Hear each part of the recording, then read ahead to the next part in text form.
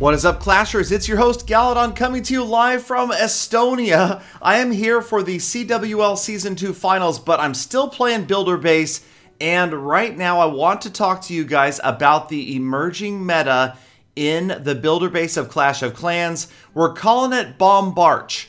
Okay, so you've got Barch, you've got Barbarians and Archers, but we're also bringing Bombers. And this attack is sweeping the nation, the world, at least in Builder Hall 6, and it could easily apply to the lower Builder Hall levels as well. So if you're familiar with the mass barbarian attack strategy, it is a little bit like that. Some people annoyed by just spamming barbarians down. But you'll notice this attack starts out that way and then cleans up with a much more precise deployment of archers to grab usually 2 stars, the Builder Hall and 50% damage. Now, the beginning of this attack never looks very good, as it usually wraps up with only your archers left and somewhere around 30% damage.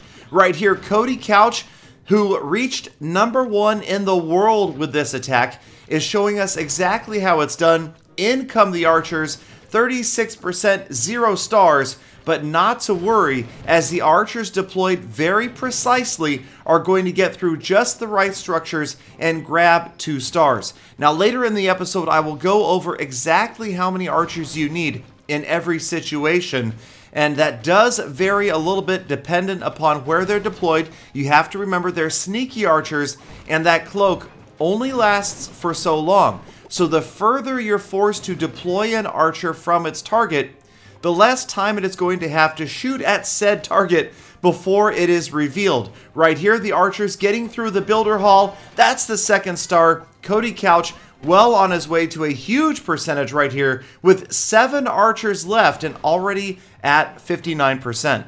Now, I've seen this attack done in several different ways. It can be done on all sorts of bases. It doesn't matter if walls are in the way, but it's important to remember a couple of things. The first shot from the bomber is going to be that extra damage, so make it count. And always protect those bombers as best you can, usually with the battle machine early on, and then, of course, the barbarians as the attack begins to progress. Also, and I'll try to show this later on in this episode, if you drop a bomber precisely in the middle of a wall section, his first bomb will take out the entire wall and he will move on. If you're off by just 1 tile, he will require at least a 2nd shot to finish off the same wall. So that is part of the critical placement of troops in a Bombarch attack. So right there, great 71% 2-star from Cody. We're going to move on to some other players from Night Mode Clash. This is Z White Kid showing another very proficient use of Bombarch coming from the top of this base. Again, utilizing that extra damage from the first shot from the bombers, getting those barbarians into tank. You'll see on the top left, not quite early enough, he loses a bomber to the multi-mortar. And with only 4 bombers in this attack, they are extremely high value units. You've got to try to keep them alive if at all possible. He still has 3 left though. They're working their way in, clearing that path towards the town hall. The last of the barbarians go down, and as you can see, White Kid has chosen to approach this from the top of the base, and what that's allowed him is to avoid both of the crushers, and that's worked out really well for the battle machine. It has lasted a long time, and before he's gotten through the initial quote-unquote kill squad of this attack, he has nearly gotten a star for damage. 45%, a bomber still alive, and now the archers will easily come in here and wipe out that Builder's Hall. You can see just the first deployment of archers is going to grab that star for the Builder Hall, and the damage star not far behind, as he's got plenty of archers yet to deploy.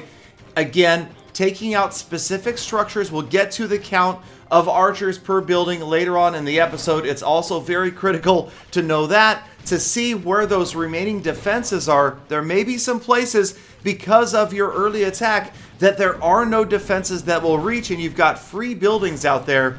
Much like you would see back at the home village in the beginning of an attack, trying to pick off units with minions or with archers. At the end of this attack, the remaining archers picking off these structures. And I also think it's important to note to go for the Builder Hall first, and then use the leftovers to get these extra structures. You want to try to get that builder hall because very often a low percentage 2-star is going to be more than enough to grab you the victory, with a lot of players going after high percentage 1-stars. Right there, White Kid 71%, so he grabs the 2 and a pretty high percentage.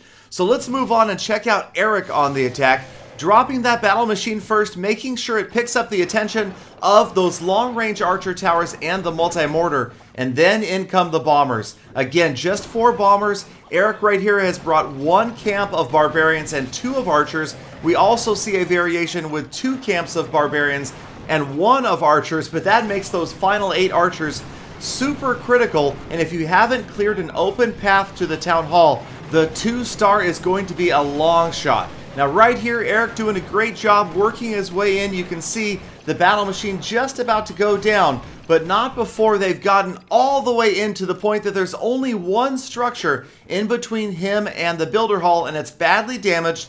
The multi-mortar is going to fall to just 1 archer, and with 2 camps of archers, Eric knows that he can start working on those structures on the right-hand side and still have plenty of archers to get into the builder hall. Now right here, they go in. It's sometimes a good idea to drop 1 in just to test for mines and for spring traps, for push traps. In go 4 archers, and down goes the builder hall for the 1st star. At that same time, top right, the cannon goes down. That's the 2nd star, and he still has 5 archers left to try to pick off just a couple more structures just to up that percentage. It's amazing how many times you can win by just 1 structure. So patience at the end of these attacks. Although it is kind of boring to wrap up an attack like this, it is key. You want to try to grab every possible structure right here. As he's working his way, 56%, you can see every archer is down. Top of the screen, 1 last structure goes down, 62% 2-star. Again, good enough for the win. And yes, this attack is effective against a wide variety of bases. Here's a big box base. Again, Cody, #1 player in the world at the time of this recording, dropping the battle machine in. The barbarians on the right-hand side going to tank for those bombers out there. The bombers working their way in behind 2 camps of barbarians. So sometimes a base like this, with a bunch of tightly grouped structures, not a lot of walls to get through, does call for 2 camps of barbs.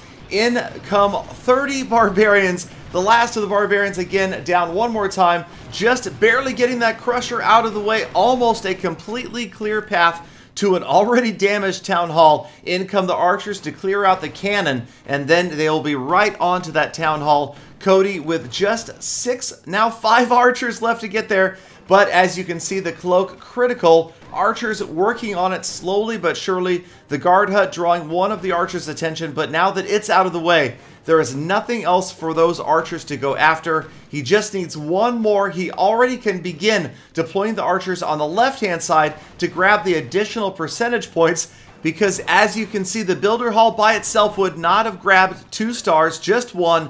He needed the extra structures. Now with 2 archers remaining, Cody just trying to find that vulnerable spot in the base. He goes after the Tesla, and this works out well because the Tesla falls and those archers are going to get to the gem mine as well, already damaged. Cody ends up with a 62% 2-star victory.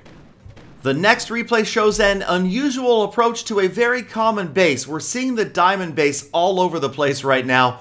A lot of players will choose to come from the bottom right or bottom left to go after this base, but you don't have to fear walls as long as you keep the bombers alive. I dropped the battle machine and a couple of barbarians. That is going to successfully distract the multi-mortar and the long-range archer tower to the top right of this base and allow those bombers to work their way in towards the core.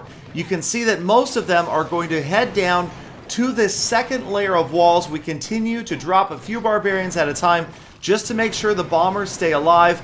They are absolutely critical right now because we need to get through this inner layer of walls. If that layer right there does not fall, then we have almost no chance of getting the builder hall down with the remaining 2 camps of archers.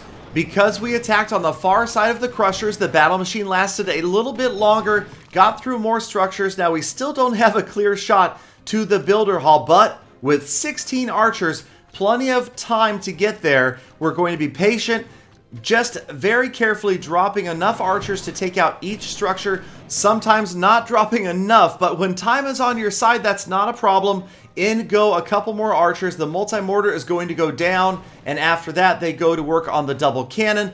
It is going to require one more archer to get it out of the way, and once it's down, then we do have that clear shot straight to the town hall. But you have to be careful about where you drop these archers to make sure that they're going to path down that line straight to the builder hall. And that kind of comes with practice and just taking a close look at the tiles. Luckily, the grass is patterned. Somebody has mowed it very meticulously. That landscaper has been out there, and that allows us to very carefully drop the archers at just the right spot. Again, that comes with practice, making sure that you get the archer just precisely in the center where it's going to path straight to the builder hall, rather than, in that case, the firecrackers to the right or the roaster to the left. My last archer is going to go down on the outside, taking out more and more structures. You can see we're pretty far from a second star right here, but luckily we know exactly which structures are the weakest, how many archers we need to take each one down. This one's going to take a couple of them down, so now 45% with 4 remaining archers. One at the top left grabs that gold mine easily. And now it is time to bring up the APB. Thanks for Cody for his help on this one. Yes, archers per building. This is important information. One archer will take out elixir collectors, gold mines, gem mines, camps, and the battle machine. You will likely need 2 archers to take down undamaged archer towers, cannons, the multi-mortar, firecrackers, the Tesla, or the guard post. 3 archers on the double cannons, the lab, storages, clock tower, crusher, and air bombs, and then finally 4 archers to take out the builder hall. But remember, these are not always precise. It can vary dependent upon how long it takes the archer to get within range. If you're dropping them from far away, they're wasting that cloak time, and also it depends upon the number of defenses in the area. Last but certainly not least, let's review bomber placement. Right here, an inaccurately placed bomber does not work out because it takes 2 shots to take out this wall, where he could have accomplished it in just 1. Remember, each wall has 5 segments, and you're aiming for that very middle segment. The middle segment, if the bomber lands there, he will take out the entire wall. And again, you can see the tiles in the grass. So it kind of makes a little path right there, and anywhere between those dotted lines, if you drop your bomber there, he is going to follow those lines straight to the middle of that wall, as long as there's not another structure closer, and take it out in just 1 shot. So there you have it, a quick video on Bombarch, launching players up to #1 on the leaderboards. Let me know if you try it out yourself, or if you have an even better strategy that could emerge as the next meta. Thank you guys again for your time. Hope you have a fantastic rest of your day. Subscribe, turn on notifications, and of course, come back again tomorrow for more full attacks.